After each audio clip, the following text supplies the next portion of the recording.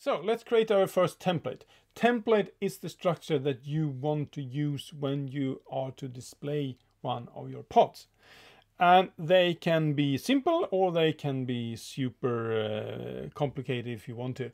And if you really want, you can actually also address templates in from PHP code, and then you can kind of do everything. But in our case, we can use a kind of simple one. So let's create a new one. And let's start by creating one for the courses. And when you create a template, you usually need at least 2 templates for each pod. You need one for when you view the pod in a single view. That means that you view one project, one course, and then maybe some other when you would like to view multiple courses.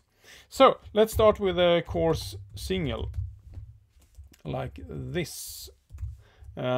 You see that you can also restrict the content if you only want administrators to be able to do this one. Well, then you can select that one here. But I'll leave it as this. What you should do is that you should select the referenced pod here. And in our case, we are referencing courses. And now you get a long list here with everything you can kind of reference in that one. And you can start to write your template here in this code area. So let's say that we should have a section with a class equals course info, like this. And here we would like to output maybe a p tag, and then we would like to have the course code. And how do we output the fields then?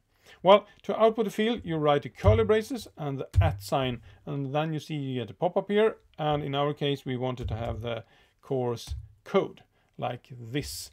And then we can close the p tag. If you then later on realize that p tag was not that good, I need a list, so I wouldn't need an UL or an LI or whatever, well, then you can fix that later on. Because if you go back and change anything, this is just how it should be viewed. So if you change it later on, well, then the next time you view your pod, it will use the new setting.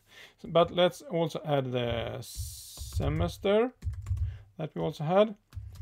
And again, curly braces at, and then semester. And then we close the p tag. And then I actually will close this section. And then we can think about, okay, wouldn't it be nice that when we viewed a single view of a course, that it also lists all the projects to that course? Yes, that would be nice. So let's add a new section here. Section, and let's have a class equals course dash projects. And now we need to kind of loop through. As we can have multiple projects, we can't just output a field. We need to loop through them and set up the structure for all our different projects. So to loop through something, you write a hard bracket and then the word each. That will create a kind of for each loop. And then we need to also say we would like to loop through the projects, and this is a field that you can find here somewhere in this list, because we have set that one up in the course. So now let's say that those will be rendered as an article with a class equals project, like this. And then we could maybe output a span with a class of project dash thumbnail or something.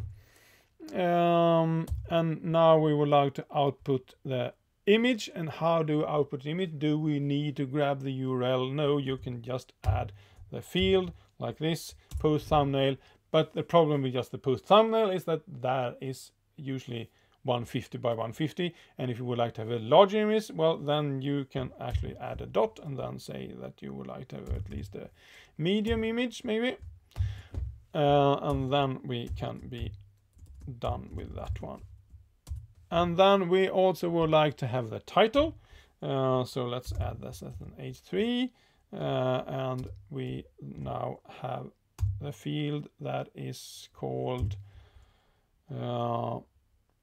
post name, because that we didn't add a specific title field, we used the standard post name. And then we close the H3, and then we close the article. Oops, that was not the close sign, like this. And finally we should also close the section.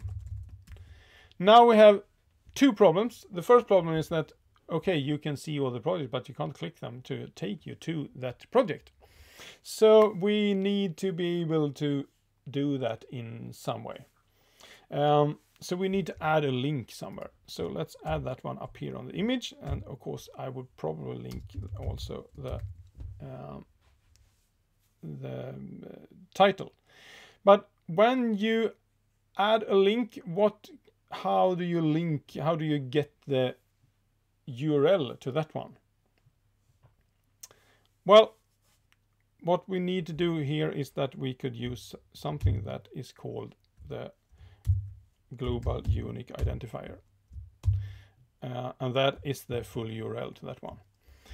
So this is all we need, and then of course we need to close this one at the other end here.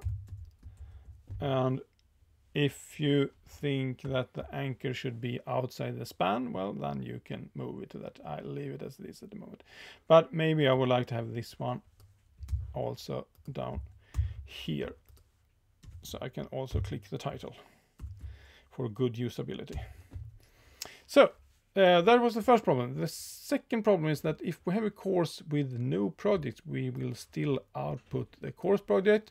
It will loop through this one, and now we also need to close the each, I realize. Close each, otherwise it will not work well.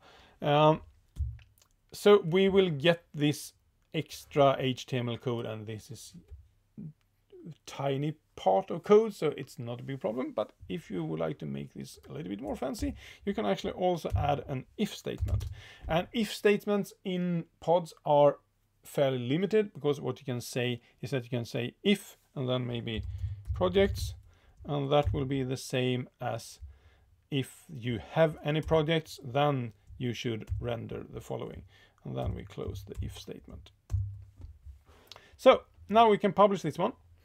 And now if we go back, this was a course, so let's go back to our courses, all courses, and then we can view this one, and it still doesn't show up.